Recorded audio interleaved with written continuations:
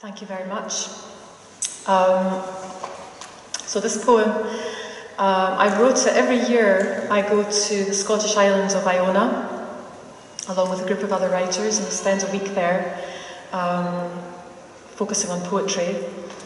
And one of the highlights of the week is to walk in silence to the far end of the island, where, thanks to a geological seam a few hundred metres from shore, these little beads of clear green serpentine are washed up onto the bay.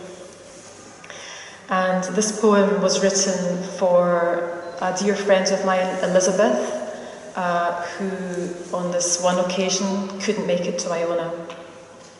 Post-op for Elizabeth.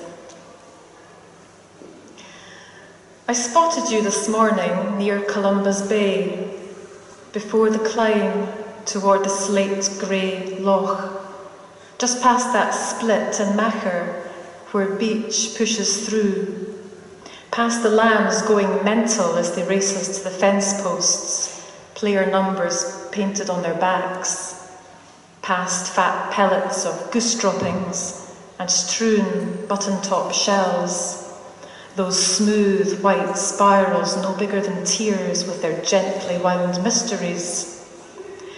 In a hollow to the right, a sheep, shaggy and wise, with high finished cheekbones and an aquiline nose just like yours, staring straight at me with two lambs suckling, one on either side like wings, tails frantic as propellers.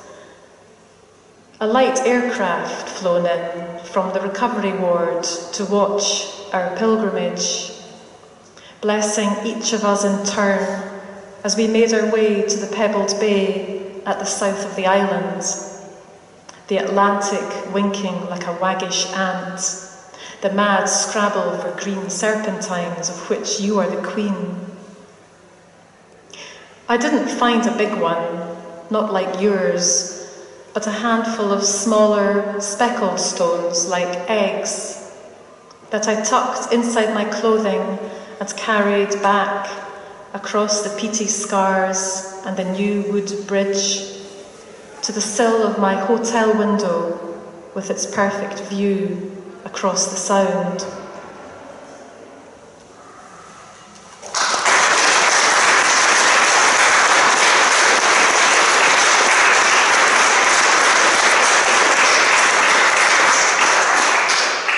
This next poem, was also written in Scotland. I'm from Glasgow, but now live in the south of France, have lived down there for 16 years now.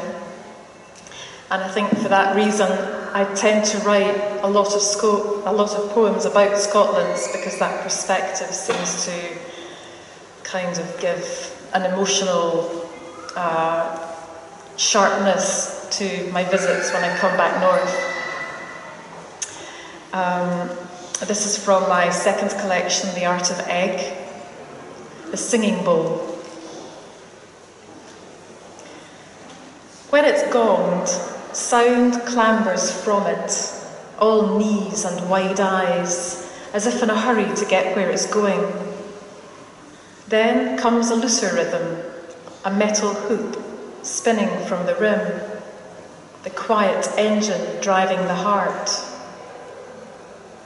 Finally, a patient voice emerges and meanders round the room, barely audible, more touch than sound.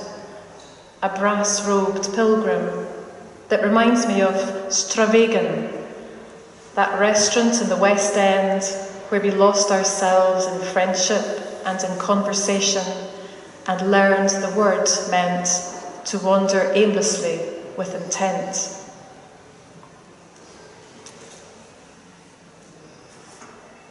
I'll read two more poems. This one really just to bring the tone down a little bit, called Urination for Girls.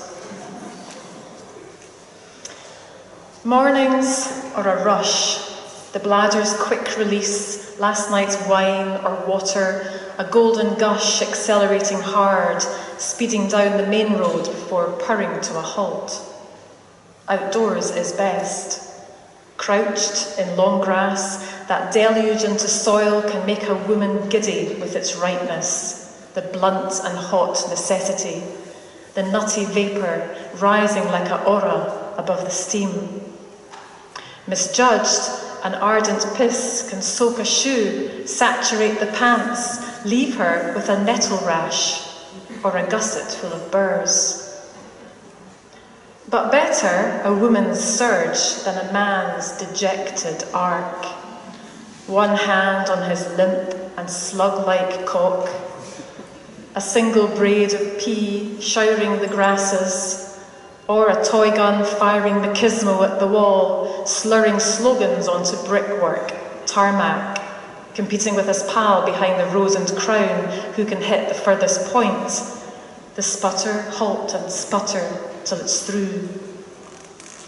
A woman directs herself straight down into soil, genitals just inches from the surface, the stem of her so strong it could lift her like a gorgeous lily above a flower bed of dew.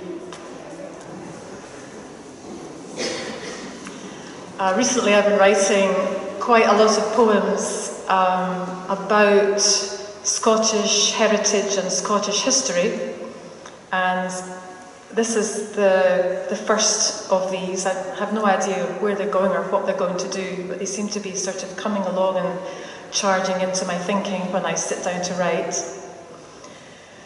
And the only thing you need to know, get benefit from knowing about in this poem is that the Hebridean sheep that we get up in the Highlands and in the islands of Scotland are black.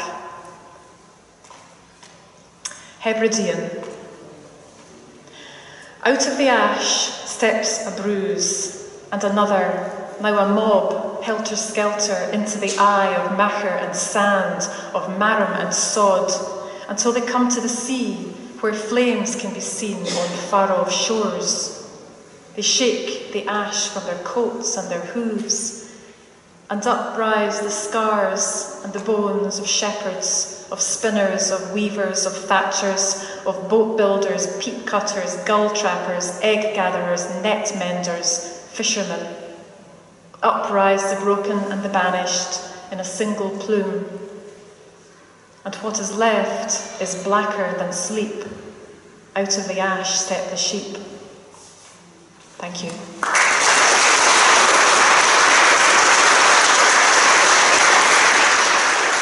first prize goes to Sharon Black for a poem called Post-Op. It's a quiet, tender poem that impressed me more with each rereading of it. The title and dedication suggest what T.S. Eliot called private words addressed to you in public. In this case, a poem as charm or prayer for recovery or healing.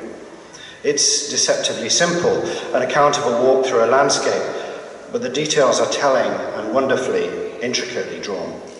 Sharon Black.